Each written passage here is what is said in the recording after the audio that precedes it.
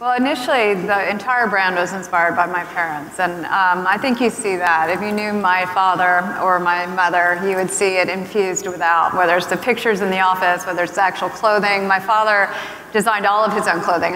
He should have been a designer, but what I love about what I do is that I can run the business and be creative, and it's really that balance. But I would say product is the most important, and I'm spending a lot of time on design. For the last 2 years, we haven't had a design director, and it's been the best thing for our company because it's really brought the team together, and we're learning who our customer is, and it's evolving. And one thing I love about the product and our customer is that it's ageless, and it's not about a specific person, it's about a very diverse woman.